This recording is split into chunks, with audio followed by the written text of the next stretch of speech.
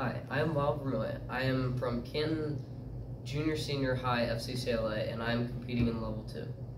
We are the family, career, and community leaders of America. We face the future with warm courage and high hope, for we have the clear consciousness of seeking old and precious values.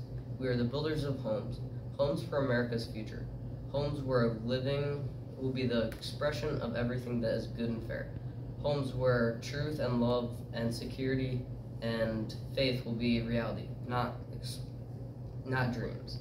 We are the family, career, and community leaders of America. We face the future with warm courage and high hope.